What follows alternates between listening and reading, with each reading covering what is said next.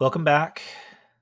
So in part one of our defense videos, we had a little intro, got in the classroom, found our assignment, quickly looked over the basics of the rubric and how you'd be assessed. Then we created our showcase and we added our 3 artifacts to our showcase. Okay, our 3 pieces of work that we're going to use for our defense. Once we're done with that, again, you can see number 9 is move on to the directions on slide 4. There's a chance I'm going to put that first video right here underneath slide 2. So maybe you'll be going to the directions on slide 5. Okay, just keep that in mind, but you'll find them. Okay, so you'll find that these first 2 are probably pretty easy to get through, or at least easy to figure out what to do with them. So number 1, title slide, change the title and your name. If you turned it in and it still said your title by Jeff Jefferson, that would feel really weird, right? So you can change it to whatever you want. Okay, you can't call it this because now this is my title, but you'll come up with something. All right.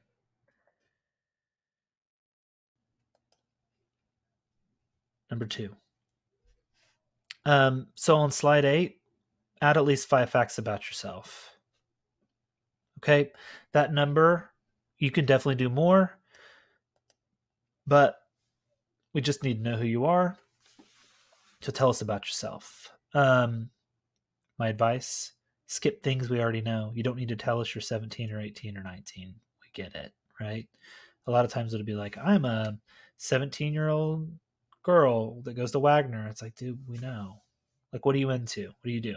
Like, do you have a job? What are your interests? Do you play chess? You like soccer? You play video games? You into D&D? You play drums? You got a dog? Are you really into pizza? You know, it is whatever. But tell us some stuff about you. And whoever you are is interesting, okay? If you want to be extra cool, get a picture on here of yourself or something you're interested in, something that's you, all right? There will be a bunch of examples of defenses in Classroom for you to look at if you want some inspiration, okay? All right, but check it out. That's number 1 and 2 on completing your slideshow. Changing the title and your name on the title slide, and then the next one is just telling us who you are, all right? Okay, so direction 3 is about your first artifact, your piece of work for prepared and resilient learner. Okay, so you have 4 questions to answer for each of your 3 artifacts. Okay, so question 1, what is this artifact? On that question, you're going to tell us not just what the assignment was, but like everything about it. Who assigned it? What year did you get it assigned in? How long did it take? Like, tell us exactly what the assignment was too. Like, this was a project for math isn't really that descriptive. Like, we really want to know, like, what were you supposed to be learning? What were you showing that you know how to do? Be thorough in your explanation, please. Why are you proud of it? The idea is that you've chosen work that you're proud of for some reason, okay? Maybe it was just really difficult and it took a long, long time. Maybe it was something you didn't feel like you were good at, and at the end of it, you did. Whatever reason you can think of that you feel proud of this piece of work, that's what we want you to share, all right? Question 3. And question 3 is going to be the most difficult one for all of these, right? How has it helped me become a prepared and resilient learner? Well, to answer that, you have to know what it means to be a prepared and resilient learner. So to be a prepared and resilient learner, we talked about in the last video, but resilient, you don't give up. You keep going, all right? That's the thing you really want to focus on. This thing was really, really difficult. I managed to get it done all the same, I struggled with this and I got it done. There are times I did not even like this thing, but I still did it. That's resiliency. So that's the kind of thing you want to focus on. Fourth, how does it help prepare you for the future? This is an important question because this is what we want to know. Yes, you learned it. Yes, you're proud of it. Yes, it displays the skill, but how's it going to help you? Okay, and I know you guys will come up with some great answers for that.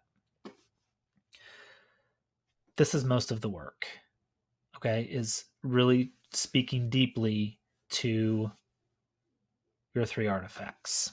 So if you go to step 4, your second artifact, what was your second piece of work that you put in the showcase? That's the one you need to speak to now. Okay, now let's just say, for example, I know it was, in this case, in our example, it was effective communicator. I actually need to change this, so I will.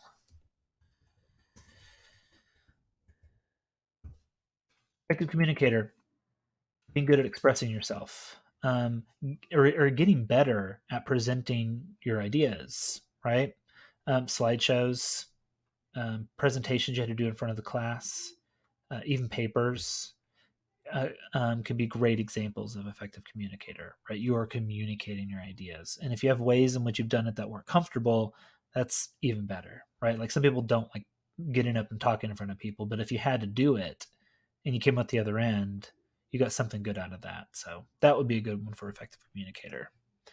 How has it helped me become, if you choose this one, globally and culturally competent citizen?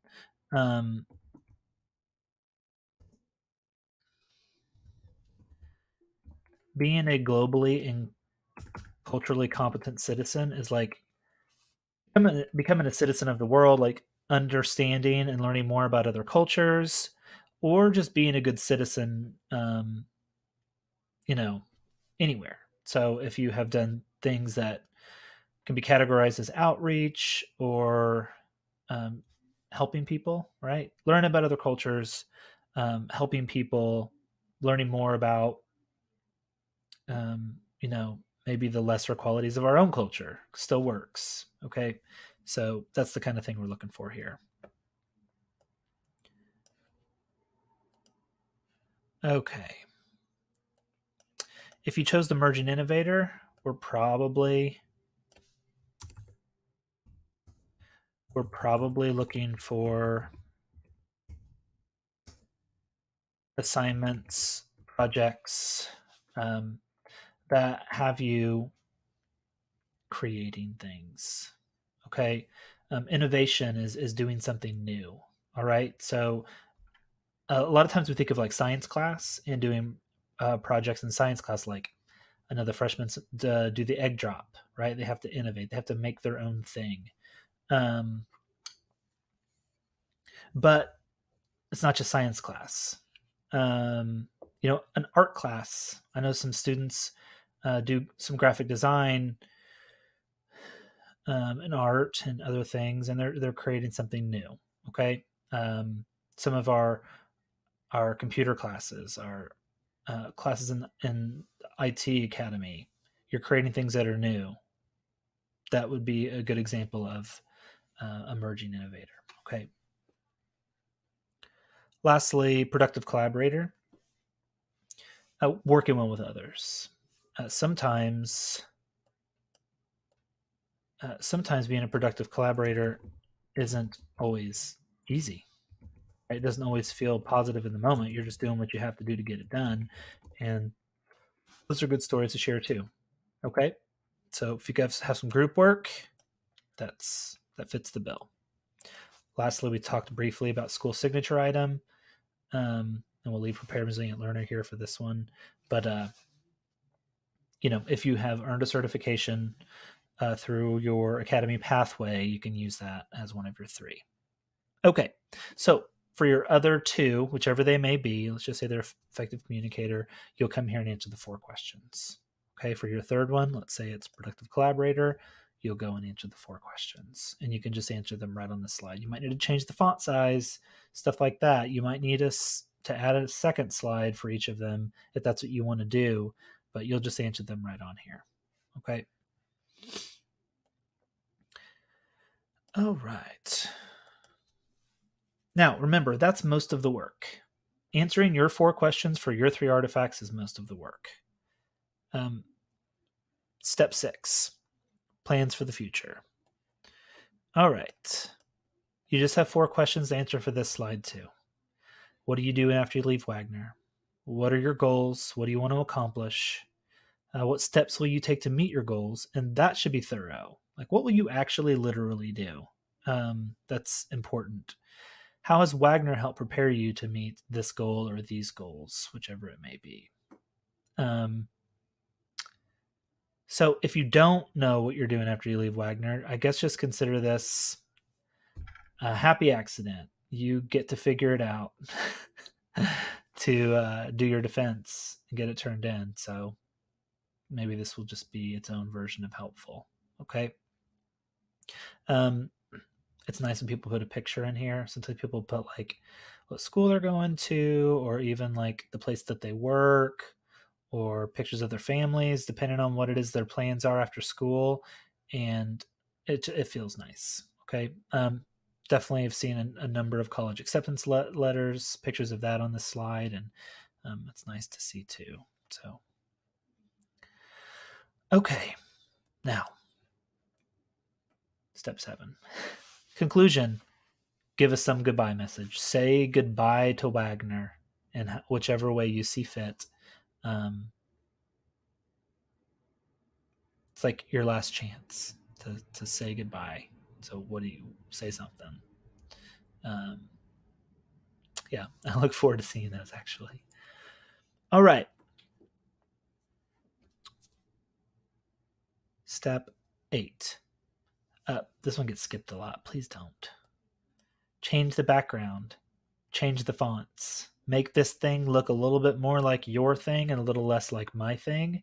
And when you look at the examples in Classroom, assuming you do, you'll see that people do whatever the heck they want. All right. Now, let's say that you've done steps 1 through 8 on this slide, and you're on step 9. This is the rest of it is there's not much to it. Okay. Go back to backpack. jcps.me/showcases. And all I want you to do is come up here, click the 3 dots, and click Mark as Defense Ready. Okay? Click Mark as Defense Ready. And I think I actually need to add a direction here. I'm going to.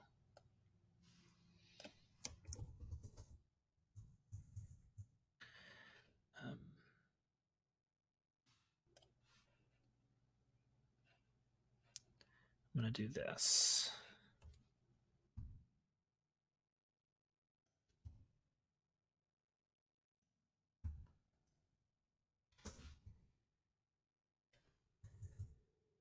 I think it might be 6 slides for the end of all things. 1, 2, 3, 4, 5. I think it's going to be 6 slides. I want you to delete these slides that you don't need. Okay, there'll probably be another one of these. All right. So all of these extra slides that aren't your defense, I just want you to delete them off of there because we don't need them in there, right? That would be great. All right. Turn in your assignment Classroom. Only way I'm going to know to grade it. Okay. Only way I'm going to know to grade it is if you go to Classroom and click Turn In. Okay, that's really important. Because there's so many of you and we're not doing them on any sort of schedule, I just need you to click Turn In. All right. Okay, and then it just says your scores will be returned via Google Classroom, and they will be. There is a little disclaimer here at the bottom. You can format this any way you like. You can delete slides, you can make your own slides, you can make more. This thing is meant to help you, not to hinder your creativity. So you do what you want to do.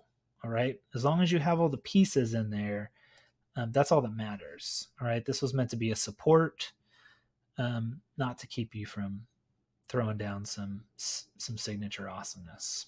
All right. Okay. That's it. We did it. That's all of your defense. Granted, I know it'll take some time to get it done, but you got this. Holler at me through Classroom if you need any help. Okay?